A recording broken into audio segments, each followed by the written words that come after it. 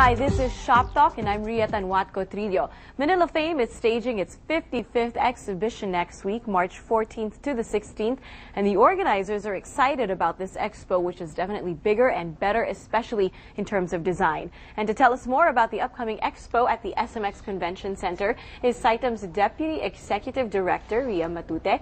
Also with us in the segment is fashion designer to the stars, Josie Buendia. Hi, Ria and Josie. Thanks for coming on the show. Hi. Okay, Ria, let's start with you. 55 years of fame, and every year we're trying to make it better and better. And this year is really going to focus a lot on design and fashion. Yeah, well, it's the 55th edition. We're basically underlining the Manila Fame is the design and lifestyle event, and really what's the differentiating factor between Philippines and the rest of its competition is the design, the creativity of Filipinos.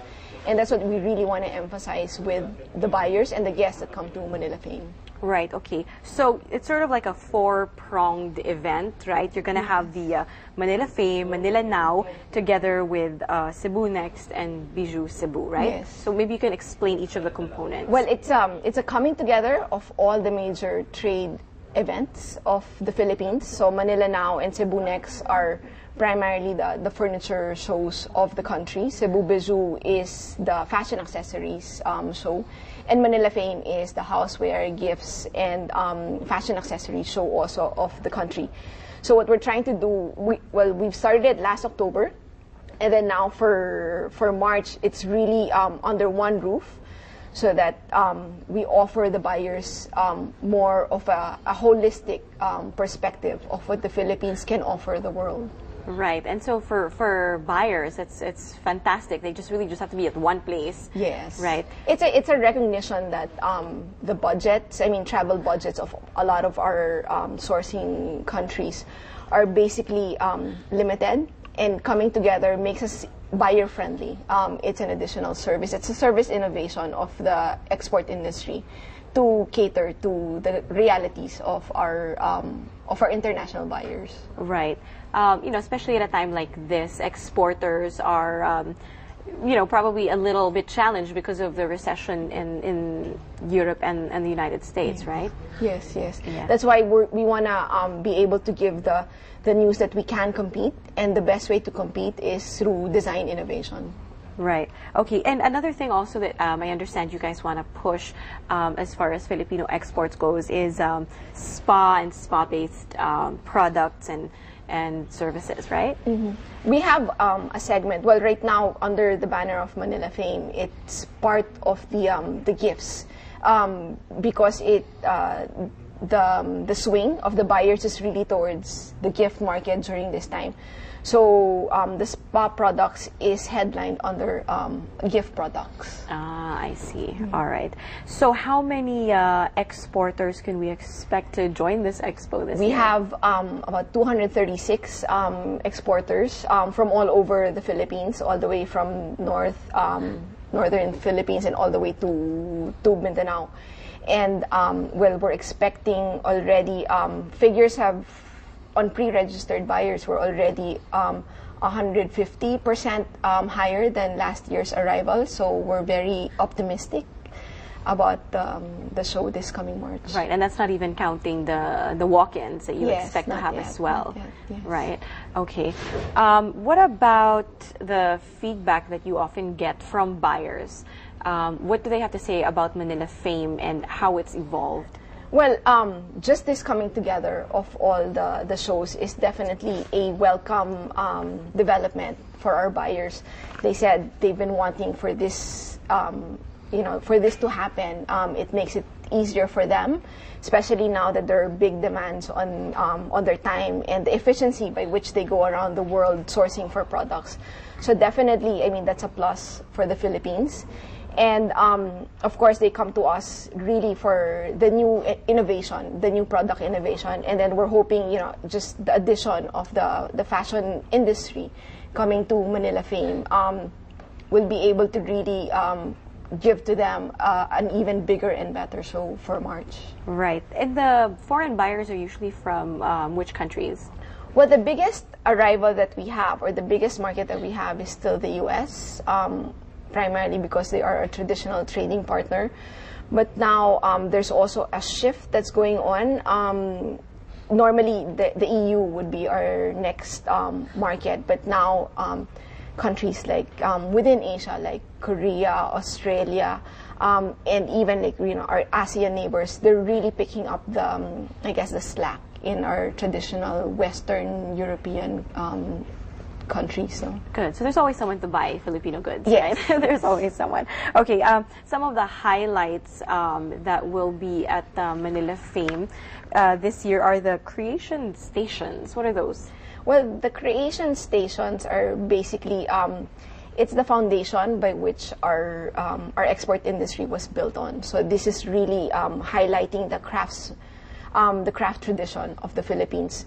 So what we're going to have really is we're highlighting the certain crafts that give again a new flavor or the artisanal flavor of the Philippines. So we're having some beadwork, mat weaving, and wood shavings, the kind of creations that we use from those materials. Okay, so that should be exciting for everyone who's attending. Of course, a big aspect of Manila Fame this year is Manila Wear. Mm-hmm. Okay, so JC, tell us more about that. And I understand it was Josie Natori who kind of spearheaded this whole aspect of the expo, right? Mm-hmm. Manila Wear is, we're trying to promote the barefoot lifestyle. It's resort wear. We're using indigenous materials with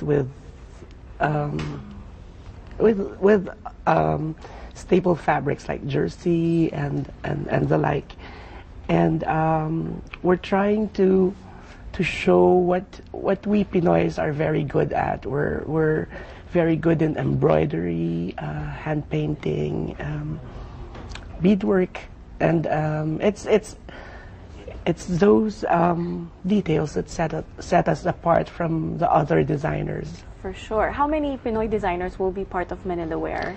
There will be 20. 10 are doing apparel, and then 10 are doing accessories. Okay, so you're doing apparel, I'm doing obviously. apparel. How did you feel when you were chosen as one of the 10 fashion designers?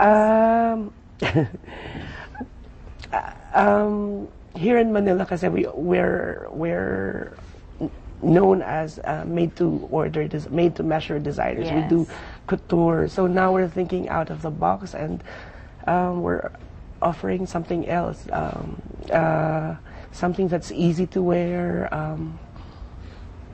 Right, something for a bigger market, hopefully, yes. right, eventually. Okay, so how many pieces was each designer tasked to make?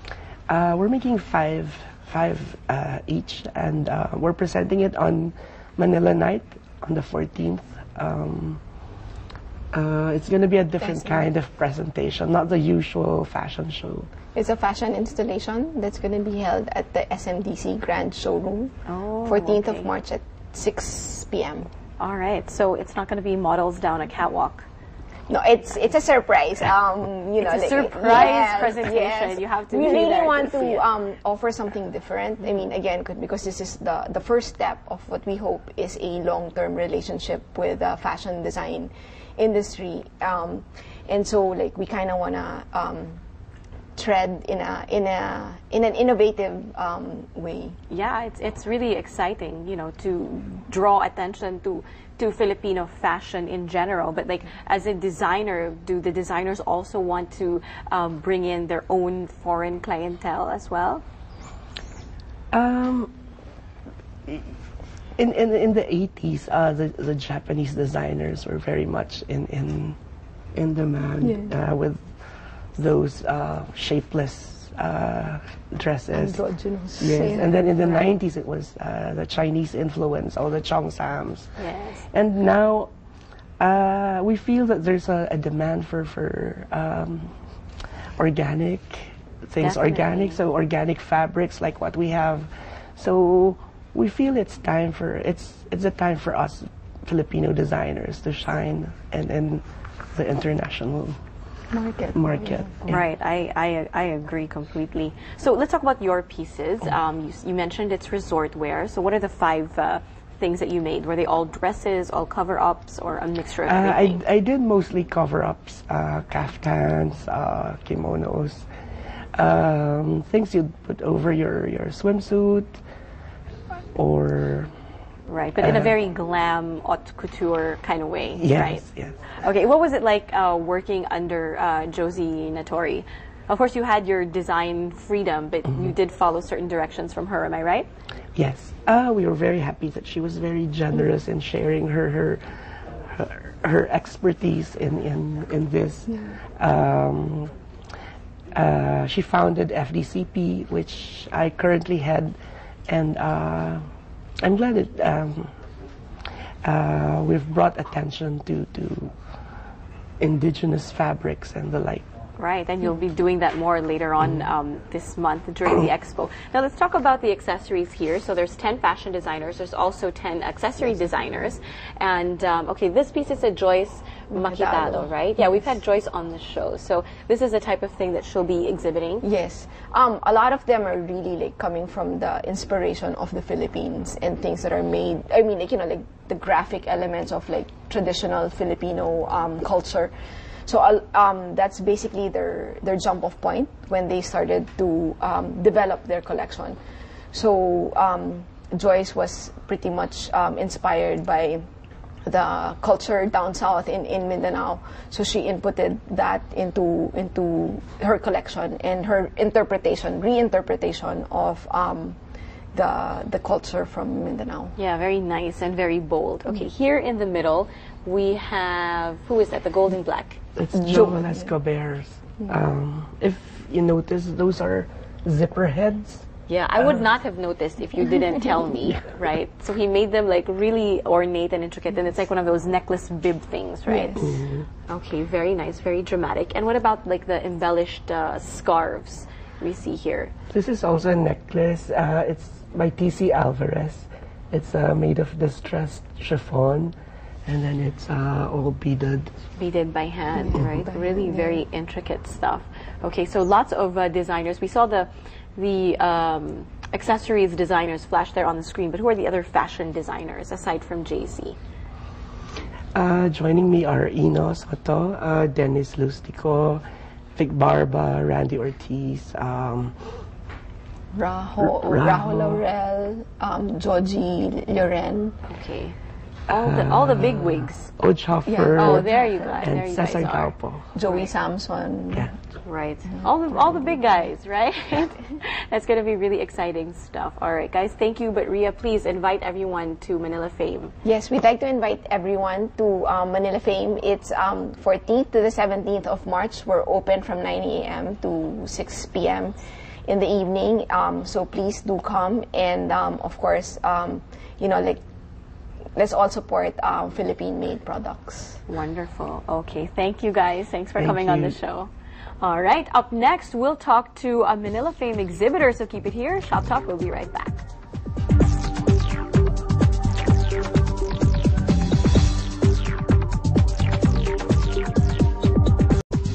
Welcome back to Shop Talk. We're talking about the 55th Manila Fame, which is happening from March 14th to the 17th at the SMX Convention Center. And with us in the segment is Rita Nazareno. She's director at SC Vizcara, a bag and homeware company that's been around since, yes, 1925.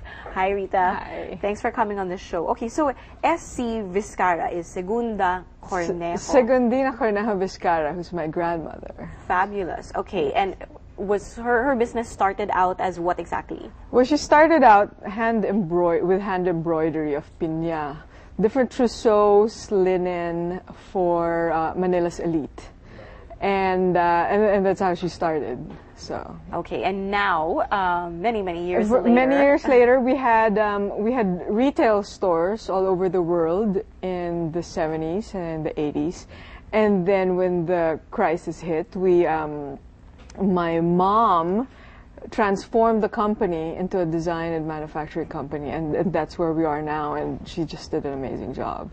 So it's a third generation company. Right, okay. So now primarily you guys focus on woven goods, am I right? Yes. Everything is hand woven. So with my lola, everything was handmade as well. So So we're keeping that spirit alive. Right, that's like a natural progression, Yes. basically. Okay, so tell us about some of the stuff you have. You've brought some beautiful woven goods here. Yes, well, this is these are all natural leather.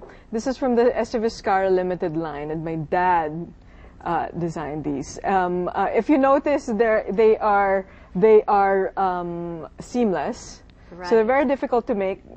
Some take about 8 to 10 days to make each one. We also have, and for example, that Nana bag also, which is very popular. We also have the Zacarias line, which I named after my grandfather. And I base it on contemporary art and architecture. For example, these are based on Donald Judd's artworks. Okay, so we're talking about the color blocked ones on the floor over there. Exactly. And Right, gorgeous. we also have home accessories from the S27 line, and this French market basket is one of them. So. Okay, so this is like a French market basket. So if you're doing market in France or the Philippines, Yeah, it's perfect can for do it here. Salcedo market. yeah, for the weekend markets, Yes. or if you're gonna do the food bazaar thing or something, that's great. So I'm sure this is the what year that you've been in Manila Fame. Gosh, I don't even know, because my parents also had been exhibiting for a long time, so. So probably since before yeah. you were born, Yeah. right? But how important is Manila Fame for exporters like yourself? Well, it's very important for us also, because it shows a sense of community for us, and it also gives us a chance to show our products to buyers that only Manila Fame can bring into the Philippines. Right. So who are most of your buyers? Well, we have a big chunk of our customers are from Japan. We also sell our own brand in Japan, which is very different from other exporters, because our brand, because it is a heritage brand, is very strong. So so we have that. So we sell in Japan. We also do have customers in the U.S. and Europe as well, and Korea. Okay, and when you do that, are they sold under your brand? or Yes. They are? Yes, most of them, yes. We also have a private label company, but not company, but a private label brand, but most of it is sold under our own label, which is great. Wonderful. What are the challenges being an exporter these days when the European and U.S. market are, just have slowed down? There are a lot of challenges, but for us, as long as we do very high quality, very progressive in terms of design, we always have a market because of that, because of the design, because of the quality, the craftsmanship. So if you have those, then You'll hopefully stay you'll have afloat. yeah, You'll be yeah. in good shape, right? That's true. Okay, the Philippines isn't really known. I mean, we're known for many things, but usually like leather goods isn't one of them. Yes. Like when you say leather goods, you'll think about maybe Italy or maybe even Brazil, but not so much the Philippines. How can we continue to make a name for ourselves in that area? Because, people like you, companies like you, make beautiful things. Thank you. Thank you. Well, for us, as I said, as long as you're doing really quite innovative designs and craftsmanship and using very good materials, then I think you have a great chance to be successful. And for example, for some of these bags, they're seamless, and it's very, very difficult to make. So, and that's one of our signature aspects is our seamless weaving. Right, and I'm sure buyers with a very discerning eye can Yes, appreciate exactly. that, right? Exactly. In terms of your design, how much does the market dictate what you create, and how much is, from what you just want to make yourself?